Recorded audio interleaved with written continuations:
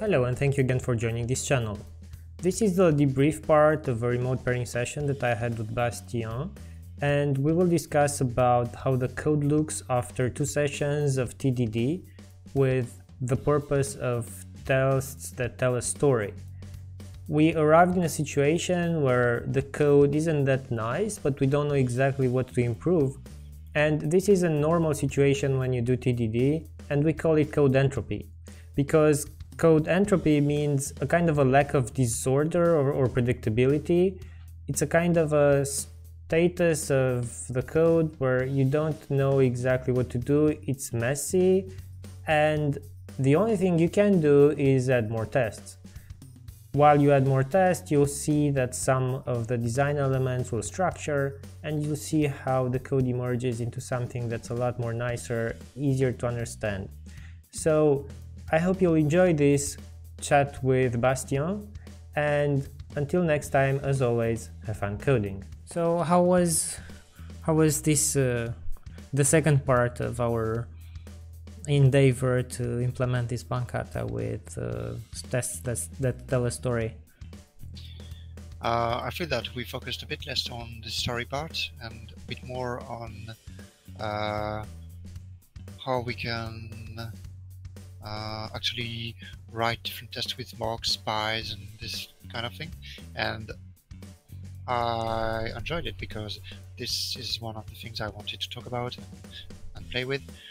I'm very actually right now I'm telling myself, okay, if we introduce the concept of events in the code, maybe we can just get rid of many different things that we have done right here, like mocks and this kind of things. So that would be a very different subject, but writing this kata using an event sourcing approach would be very fun too. Now, how about the test we wrote today?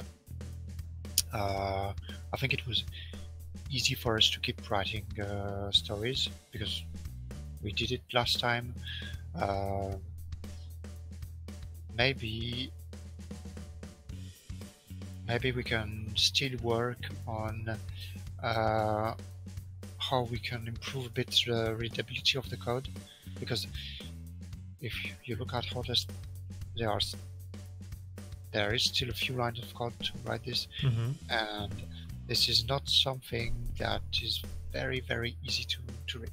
I have no clue about how we could make it simpler right now, but maybe there's some work to. So you didn't feel we rushed through the code, it's just that now we don't have better ideas on how to refactor it? Yes, I think at least I cannot see how we can do this in a better way. Yeah, I think we need more tests to see how it goes along, and that's why I think I typically accept this type of let's say not necessarily bad code, but it's kind of a code entropy. Accept this while writing the tests, because it's better. I learned that from experience the hard way, that it's better to leave the code like that rather than extract very often and very soon things that aren't necessarily the same. So then you start having a mess of a lot of structures that don't make any sense just because you extract it too soon. Yes, I completely agree with this, and I was happy that you stopped me from working on the extraction of the transfer functions, because it's very clear that right now it's too soon to think about stuff like strategies or patterns like this. Maybe it will come, maybe it won't. Yeah. But let's not make the code more complicated for no reason. And our purpose was to go on that list of features. We have the simplest transfer that can work, then it's not that important. If we'd like to go very deep in the transfer, probably we wouldn't reach the account statement. So that's also the thing. Yes. So I think it would be interesting to go kind of shallow on all these ideas from the readme file, from what we want to do next. Do everything, like then the statement printing and the statement filters, and then see if we want to go very deep into types of deposits, types of transfers, types of withdrawals, and types of accounts, and so on.